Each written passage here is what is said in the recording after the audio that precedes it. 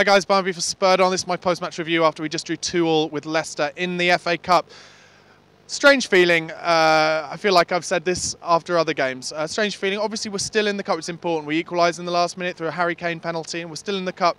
However, as a lot of the fans have talked about in their fan cams, you know, we did have a lot of possession today. We did boss the game, but in terms of Premier League games, or when you're playing against Premier League teams in the FA Cup today, possession isn't enough. I think Manchester United are a perfect example of this. Their fans hate watching them at the moment because they have all the possession, it's side to side, but they don't make any chances. Now, don't get me wrong, I'm not saying that we're like Manchester United. We play far more balls in between the lines. We got Danny Rose in time after time after time today. If the final ball was a bit better, it would have been good. So we do make chances, but the question is, in cup games like this, against Premier League teams who want it, even if you're both playing reserve teams, it's not just as simple as having possession. You've got to take your chances. You've got to put the game to bed. This has happened a lot with Spurs this season. We've gone 1-0 up, and we haven't put the game to bed. We've conceded a sloppy goal. The first goal, let's be honest, it was sloppy. It was a very simple corner, front post. Alderweireld was the marker. And I've seen the footage on the BBC, and they didn't pick this up. It was kind of bad luck as well as sloppiness. Alderweireld didn't quite get to his marker, didn't quite get to his man. But it was actually Nasser Chadli who blocked him off in the last minute. That won't happen all the time. Anyway, more importantly, like I said, we're still in the cup, and there were some good performances out there today. I thought Kevin Wimmer looked good. I like how he looks. It looks to me like he's learning off Alderweireld and Vertonghen, playing with them in training every day. He's a similar build to Alderweireld. He doesn't look slow on the ball, and he's a good passer. He played a couple of lovely crossfield balls, which I was really impressed with.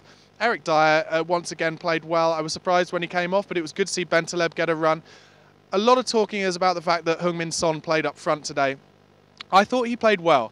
He ran the channels really, really well, which is vital for any striker. That gives the centre-backs and the full-backs the opportunity to play channel balls when they're put under pressure. Anyway, like I was saying, before I was so rudely interrupted by technical difficulties, I thought Heung-min Son did fine. I don't think he's a bad striker. I just don't think he's a natural striker. Do we need another striker in January?